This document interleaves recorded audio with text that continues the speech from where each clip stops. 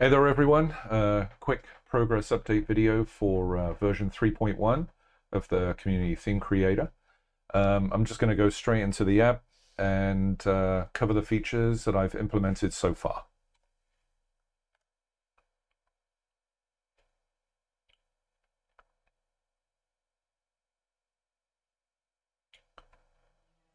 Alright, so the first one that I've added, finally, startup, shutdown, and pause views. Okay, so I actually have them set up. I mean, it's real basic. It was just for my testing. Okay, there's nothing fancy. Shut down and then pause, as you can see. Again, nothing fancy. All right, so you can edit them just like any other view. You've got access to all the various metadata and images, and just like any other view that you would construct for your theme. All right, so so there really isn't much to go over. I mean, I've covered this many times, but what I have done, just visual tweaks. This is not a feature, just a visual tweak. I've changed all the sub windows to be a blue hue, so they stand out from a black background. Okay, that's just one of the things that I've done across the board. All right, so I'm not going to go into how you edit a view. You've covered that. I've covered that many times. So I'm just going to go straight into the shortcut here where I can edit the theme settings. Okay, and that would be the equivalent of going into Theme Manager, going into selecting pyramids, and then clicking Edit. All right, it's the same thing. This, like I said, this is just a shortcut. All right, so I've now added two other options for game startup and game pause. All right, and again, I've followed the aesthetic from Big Box. So if you're familiar with theme-specific options within Big Box, this will look extremely familiar to you. All right, so for game startup, I want to leverage the pyramids theme and the pyramids theme for pause. Okay, I'm just going to leave the default settings enabled and whatnot. All right, and I'm just going to publish.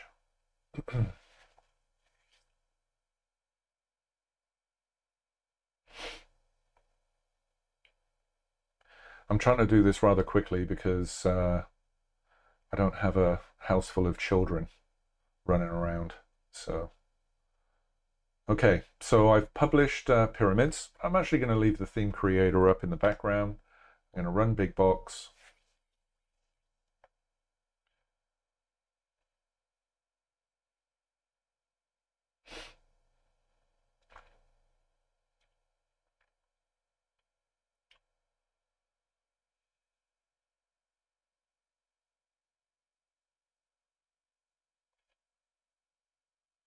That was my intent. Okay, cool.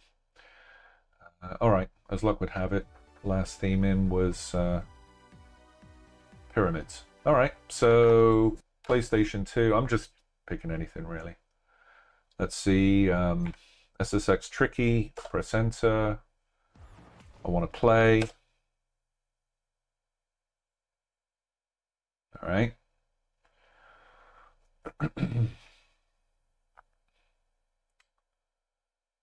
Okay, I'm going to hit escape as our game over. Obviously, I didn't initiate pause. In fact, I don't even remember how I initiate pause. But as you can see, I've got the startup and shutdown panels showing up. Pick another one. Let's say from PlayStation 1. And Wipeout XL. Hit play. All right. Obviously, I don't use this PC to run my ROMs, as you can see.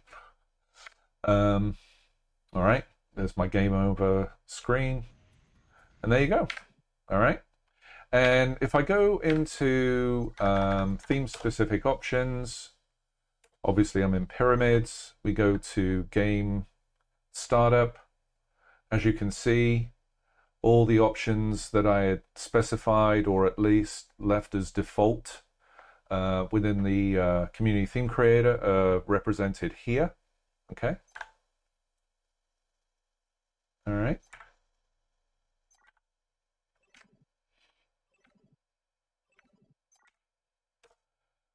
Okay, so that's one feature. And now we'll go into another one.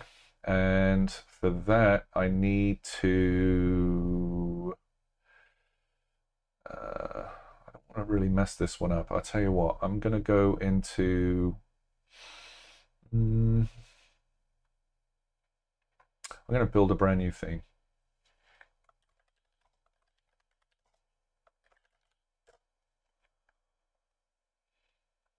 All right, user source demo. I'm going to pick, it really doesn't matter, but horizontal wheel games view, click edit, and builds the wheel by default, or adds the wheel by default and the wheel search. I'm going to select the wheel, I'm going to hit delete, and the wheel is now gone. All right, I hit save, we don't have a wheel. I go back into edit, we still don't have a wheel. All right, now there's a reason for this. A few folks have wanted the ability to curve their wheels in a particular way, and one of the properties is missing on the new wheel code in Big Box, and that property is only present on what I call legacy wheels or legacy flow control. Okay, so because I can't create something that doesn't physically exist on the new flow control, the only option I've got is allow you guys to be able to delete the wheel, which is the new flow control code, and add user source. Okay, and the user source will be for the legacy wheel code, all right, or legacy flow control. And that way you can specify that particular rotation or axis, whatever it, I can't remember what the property is, but the property that's missing on the new flow control, you can specify it on the old one. All right.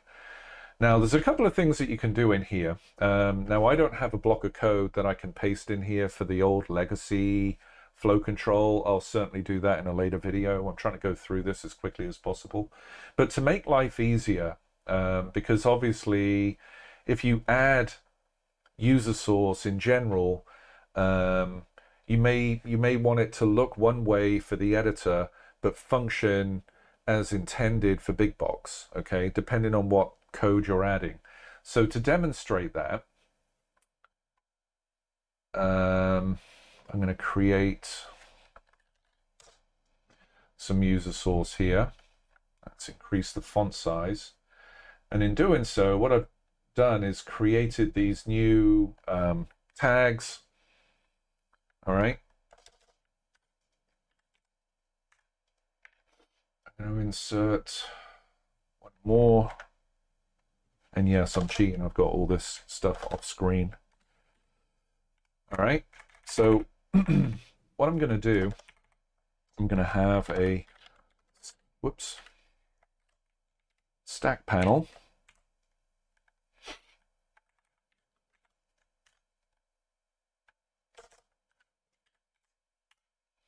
Let's increase this so you can see what I'm doing. Beautify. All right. Beautify again. Doesn't matter. So now what I want to say, if I'm running this, if I'm using this piece of user source for my theme, if I'm running it within CTC, I'm calling this designer mode. All right. I want to display, I don't know, let's say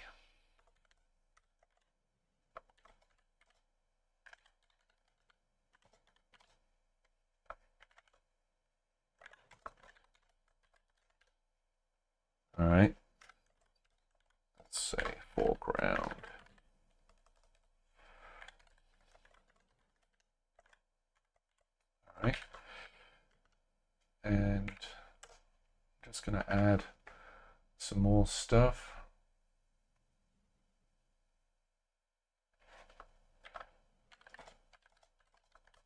All right.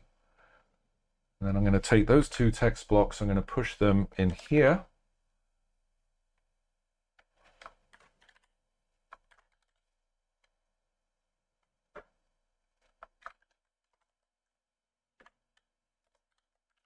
All right. Now, what this is going to do when the community theme creator essentially absorbs this piece of user code, it's looking to see if there's any code specific to one mode or another. All right. So if I'm running in the community theme creator, it's going to extract these two lines here, okay, and ignore these 4 lines here. All right. And just to make it absolutely clear, I'm going to do this.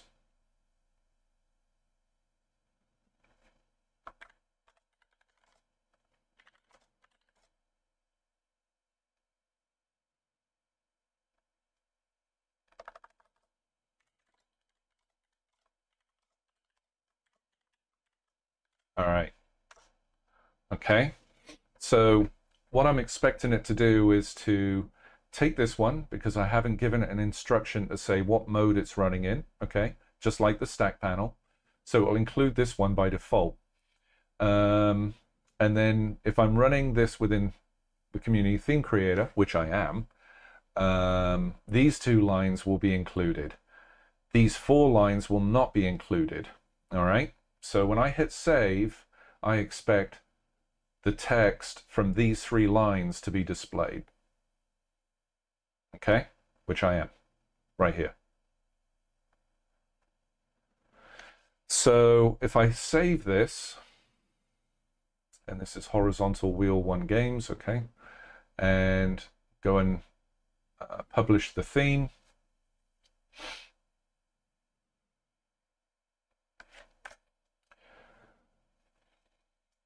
Big box. We're going to select that theme. I call it user source demo. All right. So it doesn't really matter what platform. We just want to get to a game. There you go. I can run in CTC and Big Box. I am running in Big Box, me too. Okay. So as you can see, you can now create a single piece of user source and structure it in a way that certain blocks of code or certain UI elements will appear depending on what mode you're in. Okay. Or the source is extracted based on what mode you're in. Okay. Because God forbid, you don't want a binding value in there to say, I'm running in CTC versus Big Box, because there's some code, you might be referencing some code that's only pertinent to the editor, and you certainly don't want to reference that particular piece of code when you're running in Big Box. You'll crash. All right, so that ensures that you don't include something that you're not really supposed to. Okay, so I just wanted to kind of cover the new mode of user source and how it can be passed now. Let's see. Why is my escape key not working? Hello. It doesn't like the fact that I don't have a wheel though. Oopsie. Because that's not really the done thing. Okay. So I had to kill Big Box because I didn't define any kind of method of flow control for that view. All right, but for demonstration purposes, that's how user source can be passed and split out for either CTC or Big Box purposes. All right. Now, why would you do that? Why would you do that? Why would you do that indeed? Okay, so going back to the whole flow control issue. You want to delete a wheel, add a piece of user source. The user source will have the old flow control or old legacy flow control code, but that's not going to run in CTC. Okay, not at all. All right. So the way that you ensure that you don't get a crash in CTC, even though that you can check this property to say, or uncheck this property to say designer friendly in CTC mode, it just won't include it within CTC. But I've taken it a step further, obviously, with this. So what I can do, I can simply say, if I'm in designer mode, make the whole UI element a certain color or add some text to it so it stands out to say, I'm a wheel, okay? And then in publish, this is where you would insert, and paste your legacy flow control code, all right? So it would never be included, it would never be executed in CTC, but you can have some user-friendly text to indicate, hey, this UI element is the wheel, okay? That's really why I kind of put this together. I thought it would be a cleaner solution, all right? So I'm classifying that as another feature that you can actually go ahead and delete a wheel now for any given view, because then that way you can add whatever code you want, all right? I figured it was too restrictive based on some of the feedback I was getting where they wanted curved wheels with curved wheel items. All right, so that's two features. And the user source to allow tagging, that's the third feature so far. All right. I think other than that, I've covered everything else. Theme specific options have obviously been enhanced to include the new startup and pause properties, and yeah, there's a couple of fixes here and there, but nothing worth mentioning. But I just wanted to cover these features so far. It's only been a week since I last released, or since I released version 3 of the Community Theme Creator, so there's opportunities to add more features, make more changes, etc. All right, so I'm going to be putting a early access build of 3.1 on Patreon, and to those folks that have signed up and supporting me on Patreon, I truly appreciate that. And there's going to be more and more content going up, and